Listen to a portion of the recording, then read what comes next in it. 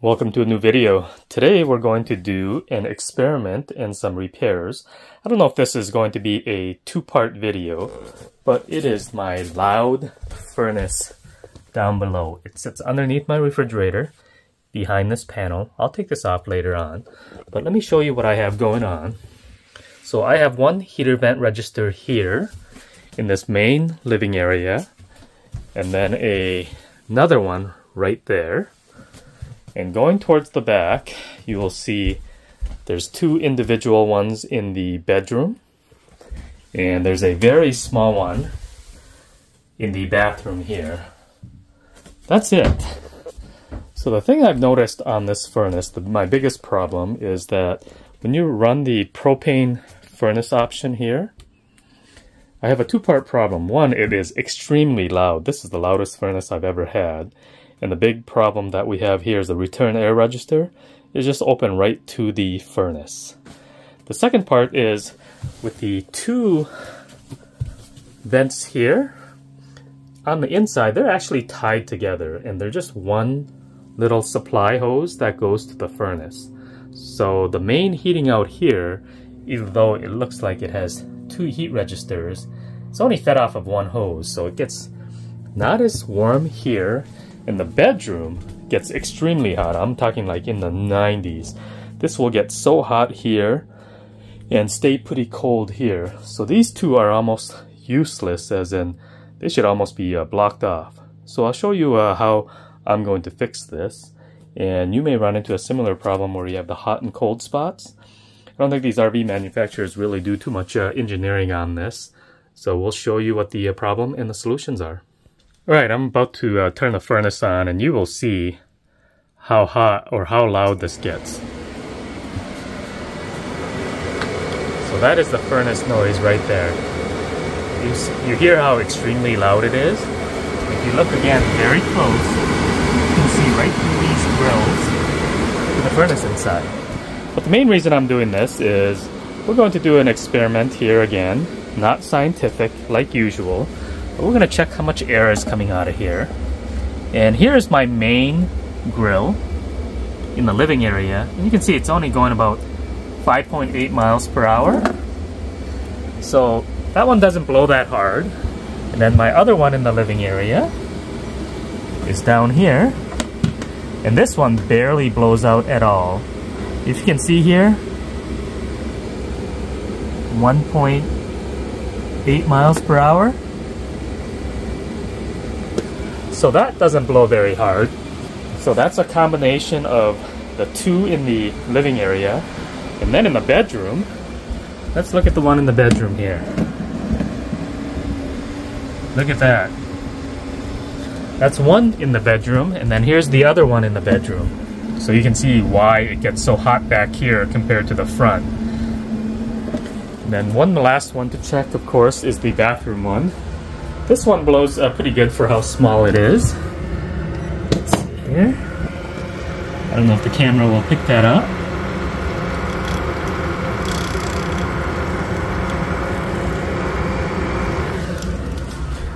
So the weakest, or the biggest problem I have really, is that my main living area, even though it's the largest volume, has the weakest air output.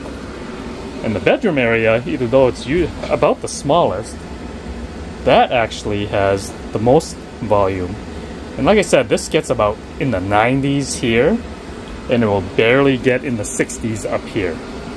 So this is what it looks like underneath that louvered grill. So I took the louvered grill out, and you can see just a direct access to the furnace down below.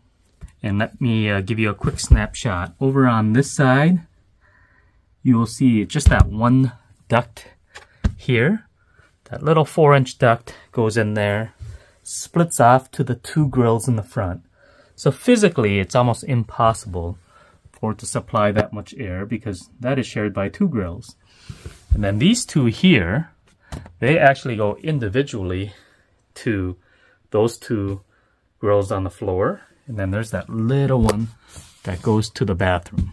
So we're going to go ahead and fix that. We'll add they have these little knockouts here that you can add more pieces on here.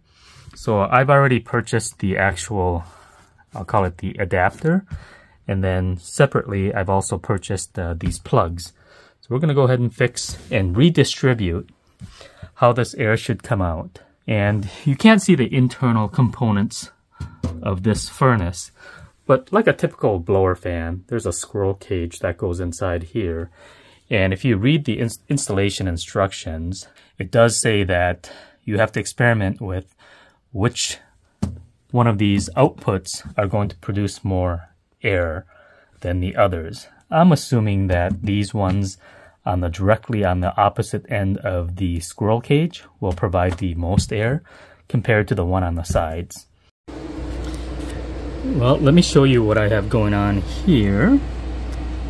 I've taken the furnace cover off, as you can see, and this ductwork right here coming off the furnace used to be connected to this piece. I just like this, took all the tape off and unscrewed these pieces here. And if you look down below, what it is just basically 2 holes drilled here, and it goes into a metal pan. Basically that's the ductwork in the floor itself.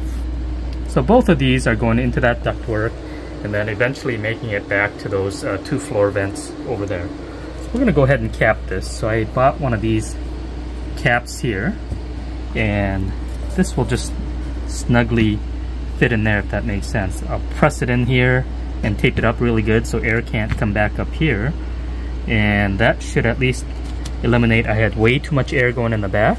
And then with this duct here, you can't just cap this, because you do have to have, if you really look at the ductwork, you have to have enough outlets out of this furnace, otherwise it will overheat. So I will likely take this, I have a new piece of duct here, and I'm going to reroute it and put another outlet over on that side. So we're going to see if we can balance the system a little bit better. So this is what I have right now. I put the cap on, I'm going to seal it off with this aluminum tape. And this is going to be very different between different types of furnaces and different RVs.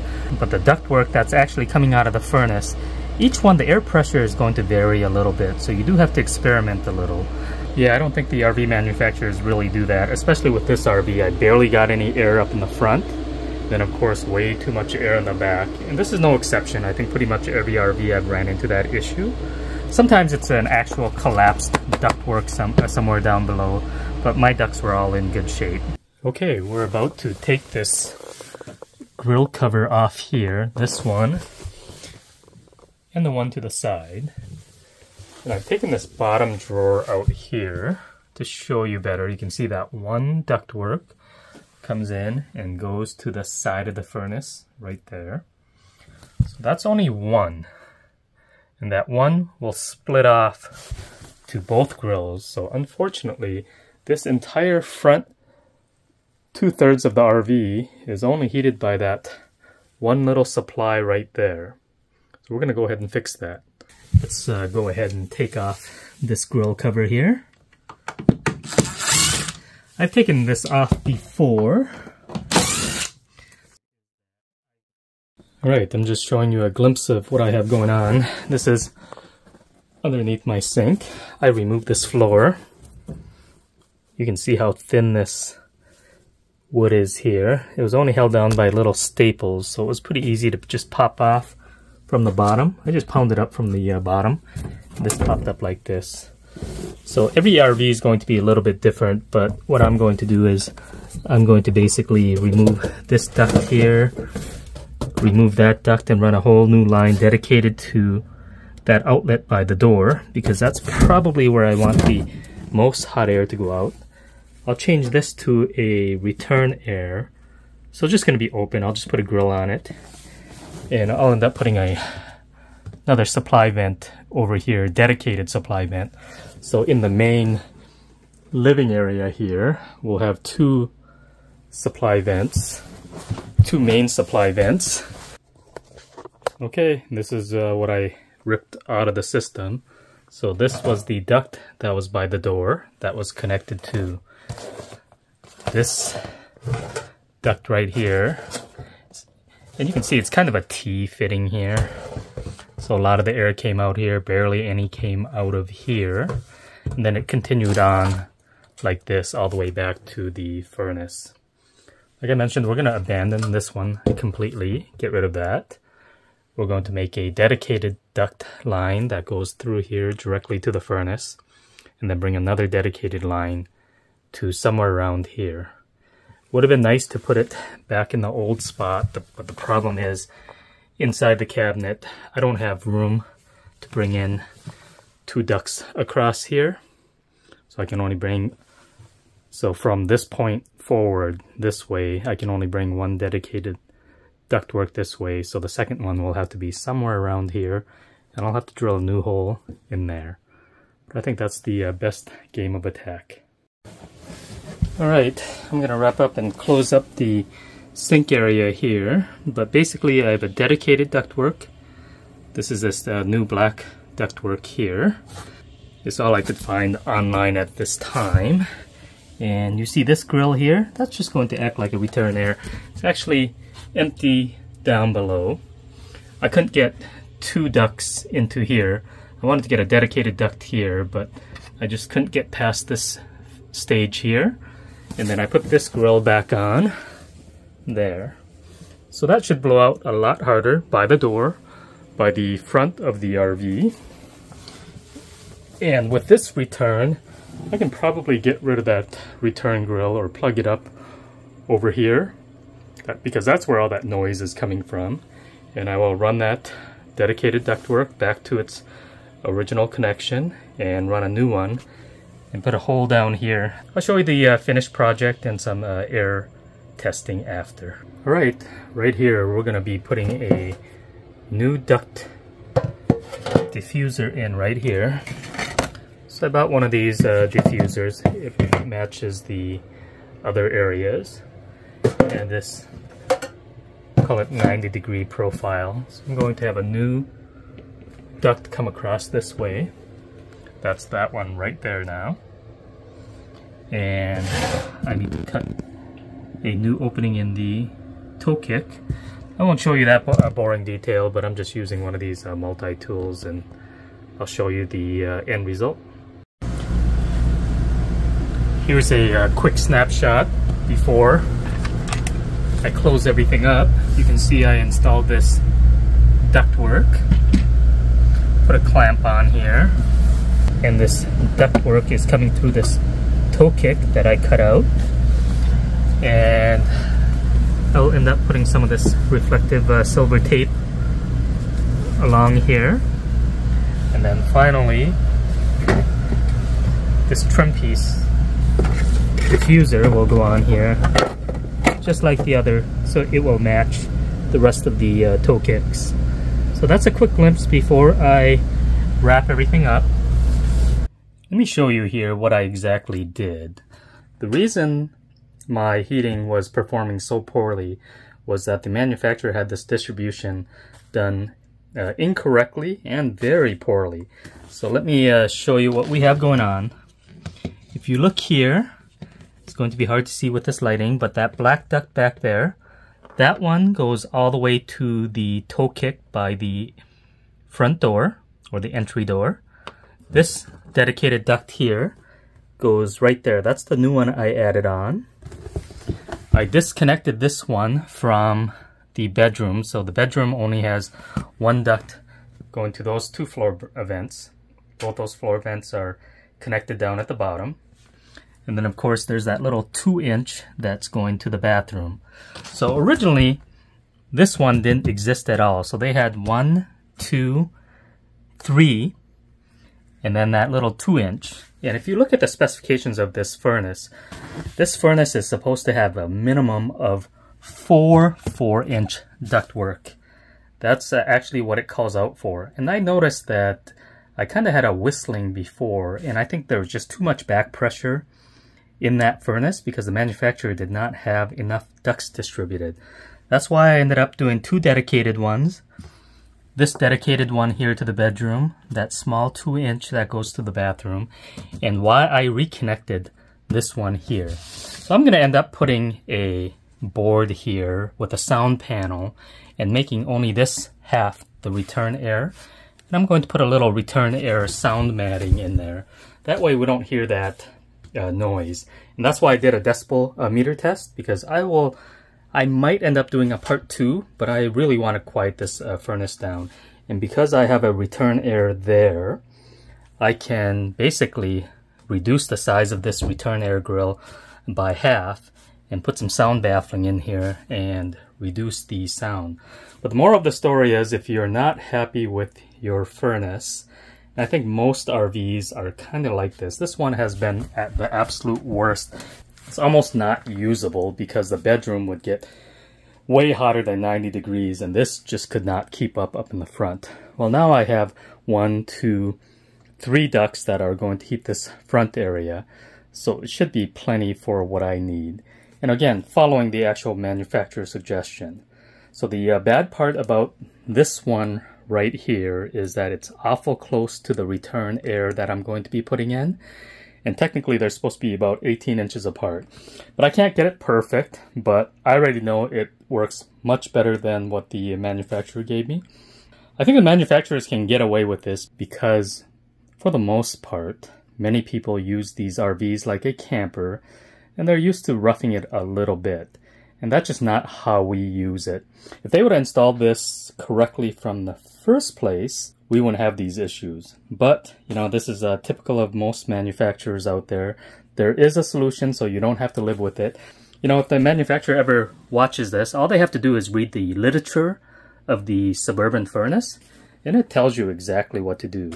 You know, you can fine-tune it by air balancing it too, but I won't go into the details of that. Most importantly, they just need to put the distribution correctly from the beginning. But that's it. I don't think I will show you my return air, that sound boot to quiet down. If you're interested, I may do it in the future, but that is not something I plan on doing a video for. So let's go ahead and do some air testing here. And let's start with this front one here first. Looks like we're going about 8 miles per hour.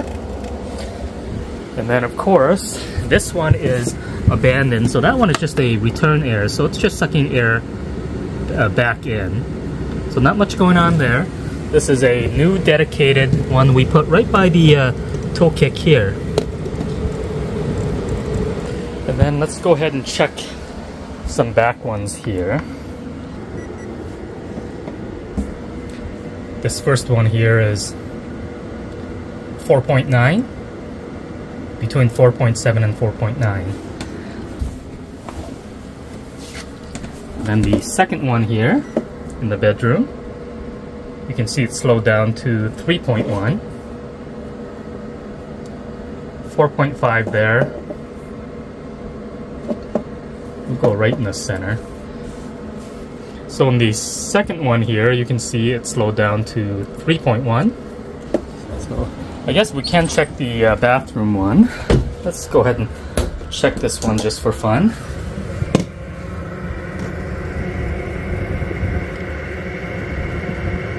Alright, looks about 8 miles per hour, 8.5, 8.5, 8.7. Alright, remember these tests are not scientific, but it does show you that I definitely increased the airflow up in the front, which I really needed, and decreased it in the back. And I did add one more. There's one right here that you probably cannot see, but I have one cranking out here. You see that at about 14 miles per hour? That is it. Hopefully you like videos like this. If you have stuck around this long, please hit that thumbs up button, and we'll see you on the next video.